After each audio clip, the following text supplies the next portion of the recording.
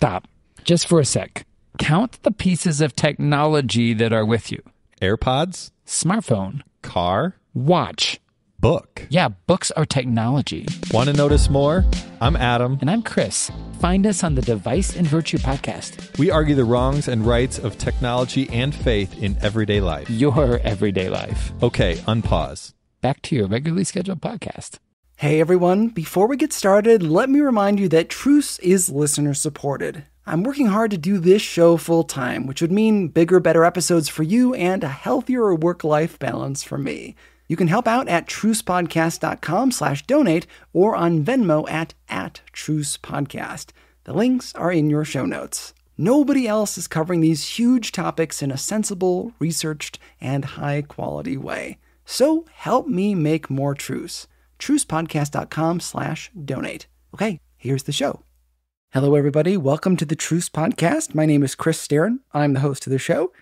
We're now at the end of season 5. And in the upcoming weeks, there's going to be a few takeaway episodes that come out that kind of revisit some of the themes from this season.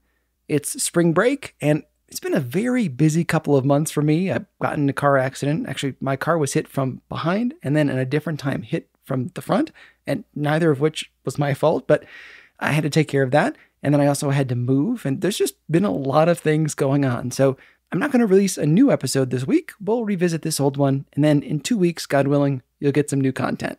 Thank you for your patience with me as I take a little bit of a rest for myself and continue my research on season 6. Okay, here we go. I stopped by my local church on a cold, rainy day. Hello. Hey. How's it going? Oh, pretty good. Oh, the place is rearranged. Oh, little by little all the time. I live in Wyoming in a small town, which by now you know a lot about thanks to the last few episodes. I met up with 2 members of the staff, the pastors Ray McDaniel and Carl Klemmer. You brought a musical instrument with you? Yes, I'm going to play the mandolin. Oh, wow. It'll just be some gentle background music. Yeah. First Baptist Church is on the corner of Cache and Kelly in Jackson, Wyoming. What had once been home for the sheep-eater tribe of Native Americans became a hideout for horse rustlers, quickly blossomed into a tourist town, and now is the wealthiest county in the nation. Nestled just a few blocks south of the town square is this small wooden church. The congregation was organized on March 16th, 1911, well over 100 years ago. Long before our sanctuary was constructed in 1979. We'll start out maybe by walking around and just talking about the physical building at this church and some of our memories in this place. So can we head out to the fellowship hall? Sure. Okay. Together, we're going to take a quick tour of this church, and then we'll get to some serious stuff. We started the tour in the fellowship hall. It's got tight Berber carpet, stackable chairs, folding tables, and an industrial kitchen. I just love when this room is full. And it's stirring with life. And we have a whole line out the door in the summer and lots of seasonal workers and coming through the line and grabbing food and just enjoying each other's company. It's just this room is full of life. I think of lots of other stuff too. I think of Vacation Bible School. They eat the little goldfish crackers and the snacks, and then they cover them with finger paint and that sort of stuff. I think about all that stuff getting ground into the carpet. That too. Yeah. And the number of conversations I've been with people that like, this carpet is so messed up. We can't get the spots out of it. The carpet should be messy. That's what I say, because that means the church is being used. It's active, yeah. Yeah. From the fellowship room, we move to the hallway, which is pretty narrow. 2 people can pass each other, but just barely. Like they have to turn their bodies as they go. Well, this place really, it forces you to be in close quarters with one another, which I've always loved. Yeah. There's been proposals in the past for bigger space, but we've always found that when people are close together, we're happier. Yeah. We're actually a lot happier. And then it was on to the entryway. Coming in off the street, you walk in the main door, up a few stairs, and there is this foyer with vaulted ceilings. And they have couches tucked into the corners. I think of Golden Gary right up here. He's one of our elders, and he just kind of sits right here by the entryway, and he's good at reading people. And he'll meet them and begin asking questions. Are you from here? Are you around the valley? And from that, right here in this room, people have come to know the Lord because he's so warm and welcoming. No church is perfect. I've been attending First Baptist for something like 11 years. I've laughed there. I've cried there. I've recorded this podcast there. People have spoken into my life, and others have said hurtful things. I've said hurtful things. Again, no church is perfect because they're all filled with imperfect people. I met with Carl and Ray in May of 2021, after a year that included a pandemic, Black Lives Matter protests, the contentious U.S. presidential election of 2020, so many things. A year in which we humans took a look at each other and said, oh, so that's who you really are? And we learned to be angry. Liberals at conservatives, conservatives at liberals. We grew bitter towards each other and towards the church. In this episode, I want to take you inside one small local church that I happen to attend, because this has been a time in which we all demanded so much of the Big C church, meaning all of Christianity. I wanted to see how those stresses and those demands impacted one imperfect congregation in a distant corner of Wyoming. We'll start out with the fun stuff, take you on a little tour, let you get to know the place. Then we'll pull back the curtain to see how 1 year can shake a congregation to its core. You're listening to the show that uses journalistic tools to look inside the Christian church. We press pause in the culture wars in order to explore how we got here and how we can do better. I'm Chris Staron, and this is Truce.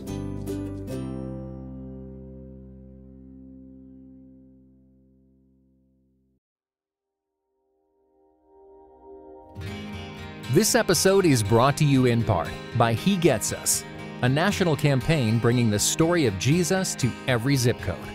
Reaching over 1 million people daily, with more than 275 million views on YouTube, this is the largest campaign ever to open hearts and minds for Jesus. Now, He Gets Us is giving churches free ways to connect to the campaign so they can leverage the moment and movement for their ministries. When you connect, you'll get resources designed to give your people new ways to have conversations about Jesus and understand the culture they encounter every day. Things like discussion guides, reading plans, sermons, and more. It's easy.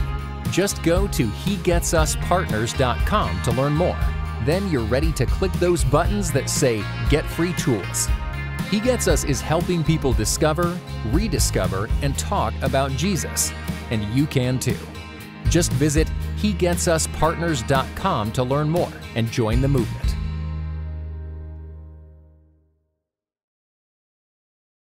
Well, we can walk into the sanctuary here. It's a wooden sanctuary, so it is constantly cracking.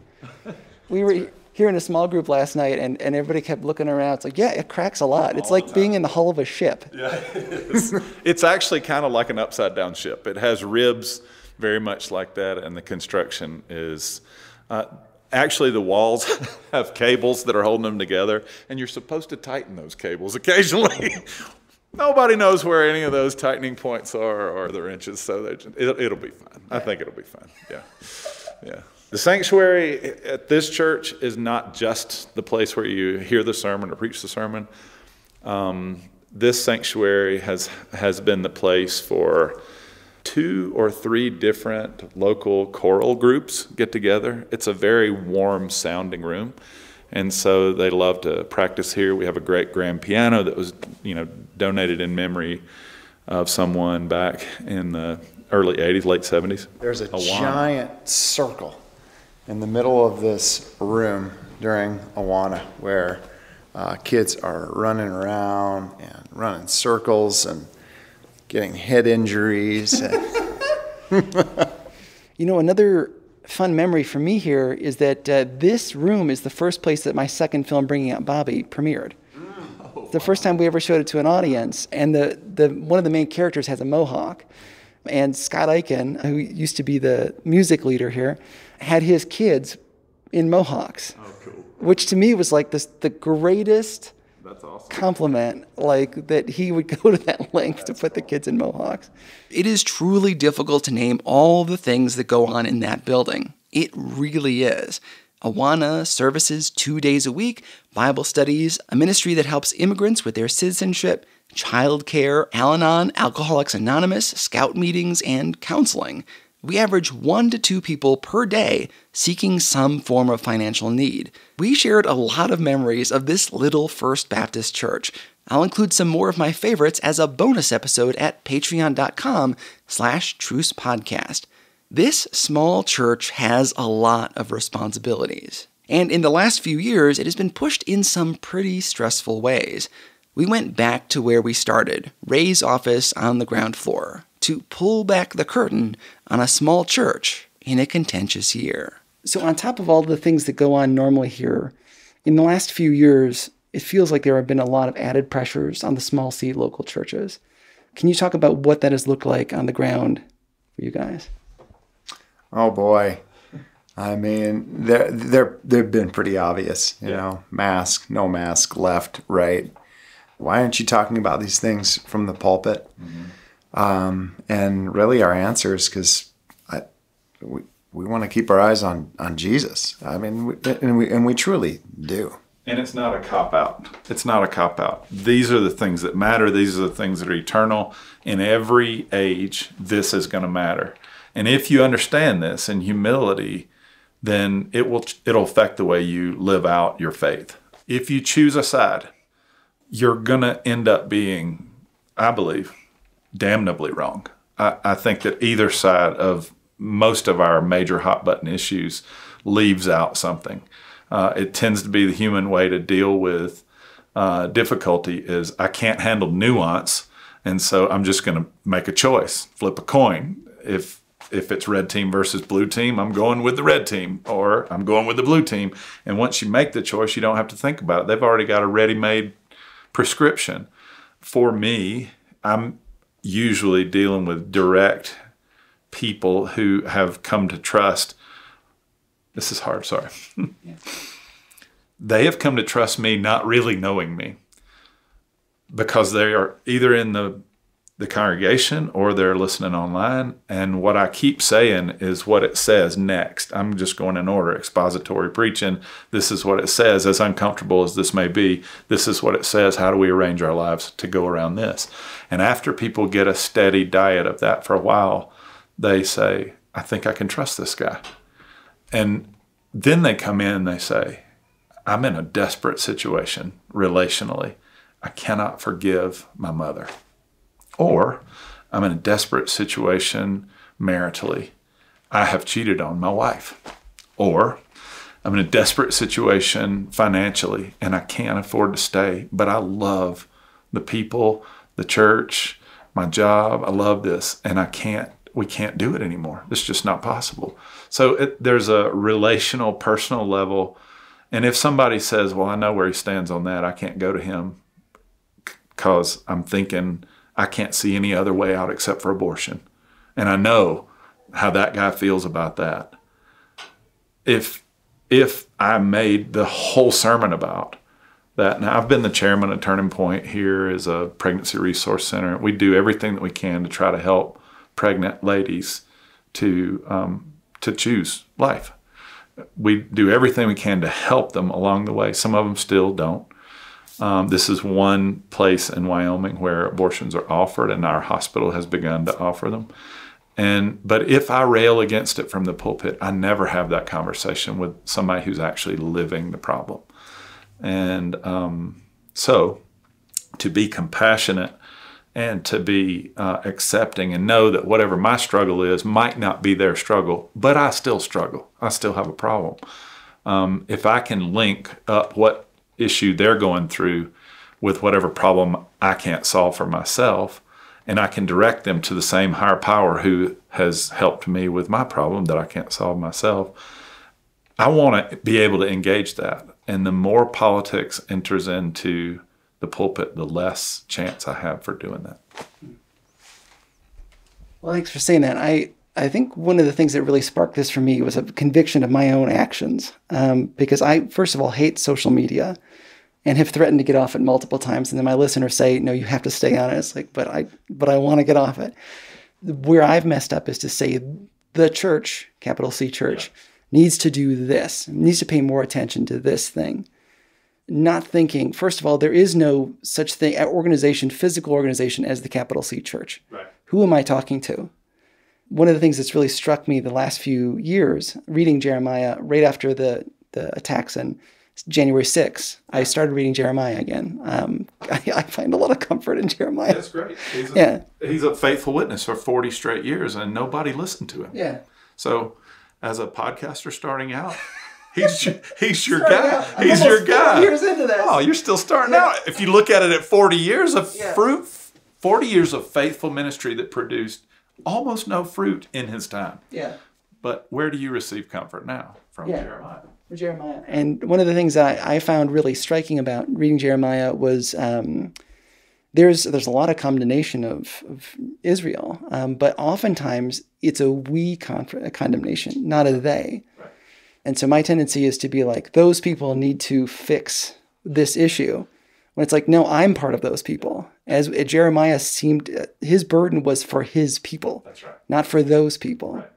And I think that to me has been really striking. Or how many times you guys in your preaching will mention, it says you in this text, but what it means is y'all. Yeah, that's right. And that has been really striking to me how often that comes up in the New Testament. We're so individualistic in this country. We don't read collectives well. If it says you, it's a promise for me. And we read God's promises and say, you, oh, I know the plans I have for you. You, You, that one individual. Yeah. Ray McDaniel. Yeah, that's a promise. I'm going to hold on to that promise. And so if the preacher does say something that you don't like, you go find another preacher. And if on social media you disagree with the people, you unfriend them or unfollow them, and you don't have to pay any attention to them anymore. Or you're frustrated by it. If you're frustrated by them enough to have a conversation with them and to say, hey, we're diametrically opposed on this. I would love to call a truce just to figure out where you're coming from. That'd be great. Or, hey, can we study this together in the Bible, since we're both in the body of Christ here? Can we study this together and see how we could kind of take our own opinion out of it? I think that'd be great. We sought to, during COVID, we sought to have gospel conversations. And so we'd record 2 or 3 days a week, and we went through a Bible story from one of the Gospels each day, and then we'd talk about it. And that helped me, and I think it helped Carl and it helped Blake to get through that time. And when people were chomping at the bit to get back together, why are we still not meeting? And we got a lot of angry letters, a few angry letters, few angry conversations. Some folks come into elders meetings, and there wasn't even unanimity among the elder board. It was just a difficult time. Those gospel conversations were what were helping ground us. And so again, I say, Scripture is what's going to last forever. There's something about just taking in a dose of God's Word on a regular basis and discussing it with your friends to see how your life lines up with it, I feel like so much pressure has been on you guys and on the other staff members of the church to bear the burden of not just COVID, but Black Lives Matter and Donald Trump versus the other candidates and stuff. So that must have been really difficult. I can actually see you guys, your eyes are a little bit moist as you're looking at me. The thing that's been convicting in me is to remember, while I write, the church needs to be paying more attention to this on Twitter. What I should be saying is I am part of this group. We should be paying more, because it's too easy to be like, you go fix this thing. Right. And the other thing I've noticed is that, and maybe this is a little sensitive for the listeners, but if I could speak from my heart, I feel like this has become a time where a lot of people are coming to small C churches so hurt that they're kind of looking for a reason to leave. They're waiting for that magic word of somebody to say the wrong thing about one thing, and then that's it. And they can say, well, now I can leave. And that's been really hard. Even as a podcaster, I don't have real direct access to my listeners or feedback generally. Oh, I hear from them. Do you really? No, I'm just kidding. Don't tell me what they say.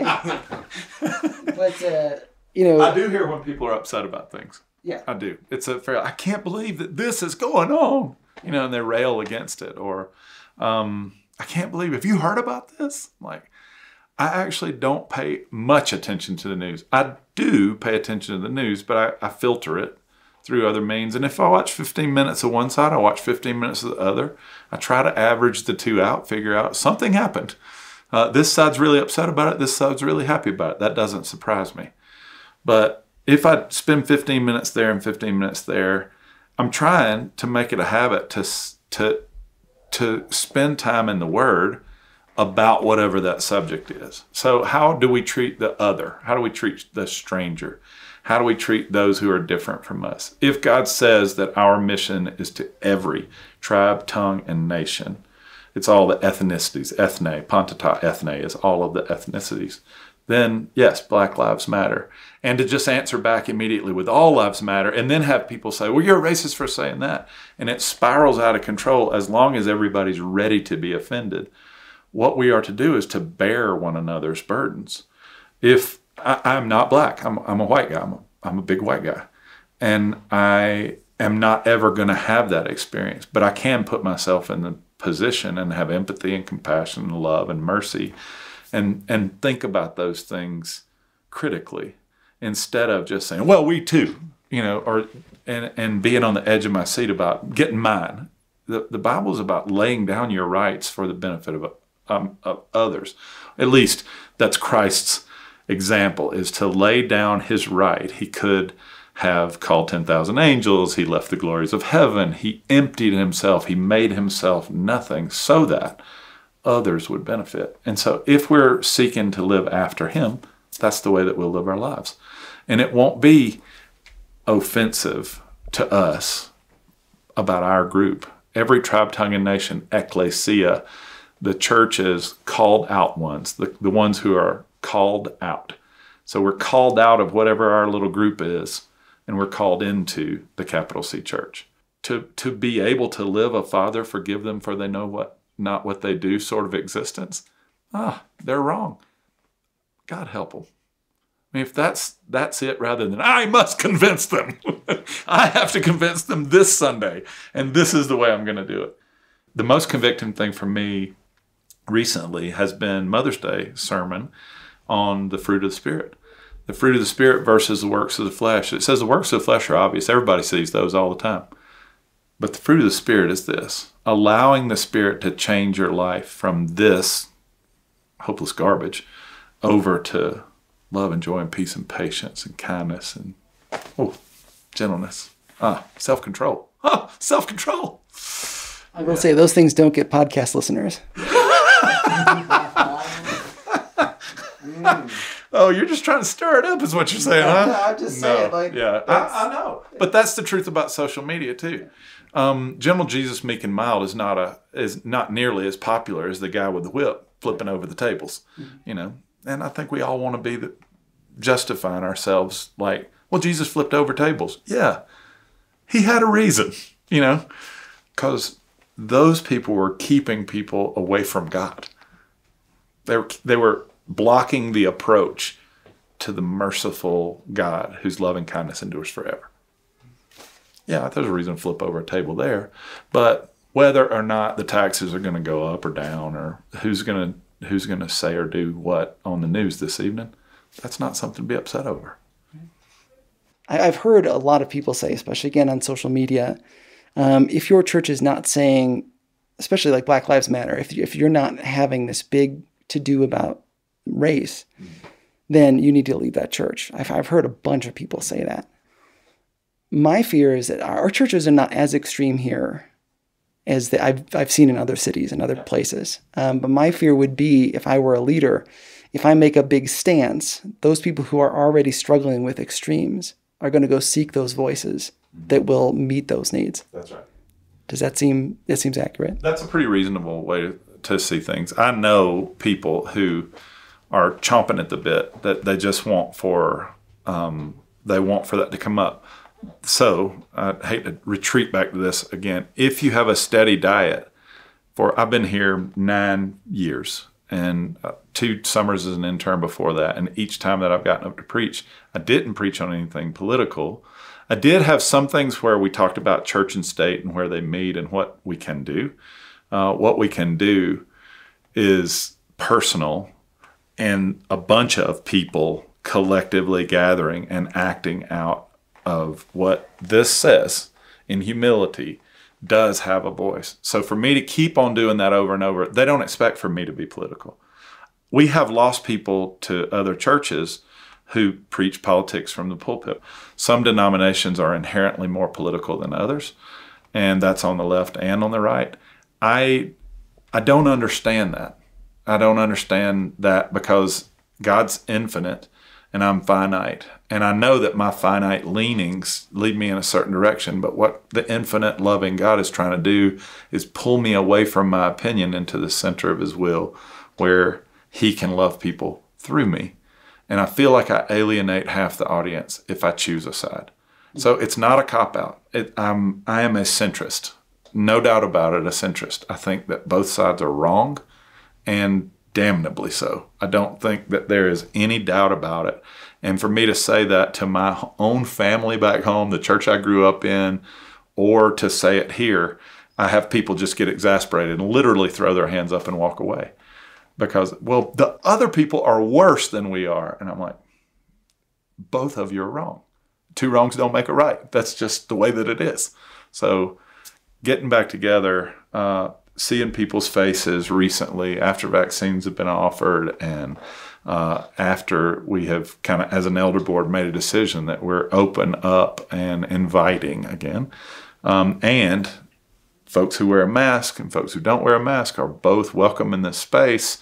We will try to do our best to protect you. We have been doing the next right thing for as long as we could. And even then, it's been fraught with peril. Crazy was alive and well. Yeah. There were people that had some very extreme views, and it was hard. And we realized just how right under the surface that it was for so many. And that was a bit surprising too, just how close it was to the surface, what COVID has really revealed about the hearts of our people and our own hearts. Yes. Because I'm sure that a lot of listeners are going to be having family members and friends who are, they have their politics right under the surface and they're hurt. What worked best when people would come to you with hurt? How can the listeners, is it just listening? Listening helps. Yeah. Listening helps. Yeah, for sure. A soft answer. Mm-hmm. A soft answer turns away wrath. And it really does. So I had somebody come in 3 years ago who was struggling with addiction. And the 12 steps are great, So I actually printed out the 12 steps for that person. And when I printed them out, I printed out 2 copies and I thought, I'm going to go through these. I never considered it before, I don't think. I mean, I knew what they were kind of in a vague way. But I thought, am I doing this step 1? Do I have a problem that I can't do anything about myself? So I identified what one of my issues, but one of them that I thought this is one that I need to watch out for. And it's a problem I can't solve. And the more I try to do, the worse it gets. And then the second one. And I started going down that list. It's been the most helpful thing because the Bible it's replete with examples, but that along with these 12 steps to reconsider how it is that I'm viewing this, it's been really helpful. And it's given me a greater peace to be able to deal with people who are accusing me of being bad or wrong or whatever. And it's helped me with the Father, forgive them, for they know not what they do. It's helped a lot with that. So I recommend that to everybody. I like it. One of the things I've appreciated, of course, no local church is perfect. No group of people is going to be perfect. You get 2 people together, they're both wrong. But one of the things I've really appreciated about First Baptist is that we seem to be the church where people go when they have nowhere else to go. We have a lot of ex-Catholics. We have some ex-Mormons, Methodists, Baptists, all over the place. And I really like that. The thing is that I like about that is that we have to sharpen each other. I'm constantly bumping up against people in small groups and things. And I've led a number of small groups in this church. Folks who come from a different tradition and believe differently. And the temptation then is to be like, argue with this person, love the person, or leave the church, because they're all hypocrites. If we come to the Bible or church or conversation small group with people that hurt and being like, if they say this thing, that thing is probably going to get said. And then you're going, you should just expect you're gonna hurt. But I feel like so much of the Christian life is being open to being wounded in a way, to being convicted, so that we can change, so we can, become more like God, hopefully. I know that a number of my listeners are dealing with working through deconstructing their faith to try to pull apart the stuff that they don't see as being biblical or being part of Christianity, and keep what the core thing is. But my fear in doing this show is speaking to that audience, is I don't want to make people so angry at the capital C church that they don't go to a small c church. I think that there are a couple different ways to do it. What you've chosen to do is to look back. And so when you look back and you say, we missed it on this one, folks, we missed it on this one. We tied Christianity to something that's not Bible, that's not God. Anytime you tie Christianity to anything else, it changes it. It morphs. And when it's used to manipulate or try to move people in a mass in a certain direction, that's a problem, whether it's happening in the Dark Ages or whether it's happening in the current day. It's a problem when you tie Christianity to anything else. It's a pet peeve of yours. And so when you look back, you see and you tie all these things. And I've heard almost all. I missed the last episode, but I've heard all the rest of them. And when you see that, you go, we missed it right here. And or the church missed it right here. There's always a remnant. There's always, always, always, even in Jeremiah's day, even in Amos's day, even in our day, there's always a remnant of people who are humbly seeking what God has for them. And they're trying to love everybody. And I think that when people come in angry, if you truly love them, I think that most people respond well. I know that we have lost folks. They've gone to other places, they've gone to other churches. As far as I know, no one's walked away from the faith. But it happens sometimes. People get so frustrated they throw their hands up and they just walk away from it entirely. I know we've lost people. The problem that I'm seeing is not, we lost those people and I love them so much. I still love them enough that I want for them to be okay. And so if it takes a route for a while where it's wrong, where it is political, where it is off of the mark of Scripture, my goal then is to pray for them that God would restore them lovingly and mercifully. Not that he restores them back to this church. I don't care whether they come back to the church or not for my own benefit. I'm saying I want for them to find a place where they see themselves as God sees them. If you were to talk to somebody who's deconstructing their faith and struggling with going to a physical church because there are so many expectations on a church, what would maybe you say to that person who's struggling to go to a church because they can't find one that fits all the exact things that they think they need? I honestly, to come unarmed. Yeah. Come unarmed. That in humility. God opposes the proud. He gives grace to the humble. If we would come to the local church unarmed, knowing they're imperfect, that person's imperfect, I'm imperfect, but with an attitude of humility, like in Colossians 3, that bear with one another. If I forgive one another as God has forgiven me, I think it really softens us. Yeah. But it seems that so many are walking in the doors armed to the teeth, ready for battle. But if we could approach one another with, I'm unarmed. I didn't come to fight. Mm-hmm. I know you're imperfect. I know I'm imperfect. But we've come to gather around a perfect God here, Almighty. And so the encouragement that I would give to those who are wounded and those who have church hurt is really, it truly is, fix your eyes on Jesus. I don't think that I could say it enough. Mm-hmm. It really is a fix your eyes on Jesus. He's the pioneer and the perfecter of our faith. Let's gather around him. Amen. In this time, it's good as we are coming back together in person in churches and people are being vaccinated and things. This is a good time to encourage people, I think, to be the one to take the first step and to start healing relationships. Amen. I had a friend of mine, we got into a kind of a heated conversation in the sanctuary months and months and months ago about masks and why I wasn't coming to physical church. It got a little heated, and but then he took the adult step. So we ran into each other in front of the hardware store. He took the adult step and fixed the relationship, healed the relationship, asked for forgiveness where there needed to be forgiveness, and healed it. I was like, that is what we need to be doing. Amen. If I didn't have a relationship with him or with a church where I could be convicted, and that healing would never have happened. You know, if I just walked away and said, I'm never going to that church again, that healing would never have happened. And I think we're better friends now than we ever were. And that is exactly as it should be. The fact that the Lord's Prayer itself, and Jesus throughout, but the Lord's Prayer itself says, to forgive me as I forgive others. Oh my goodness. Is that what I really want? It is what I really want. I want to be just as forgiving as you are, God. That's good. That's really, really, really good stuff. So if I am looking for an opportunity to mend a relationship, my life's going to be better. You can't mend them all. You can't. But if you're leaning towards it, it's like God leaning towards us with grace, leaning towards us with mercy.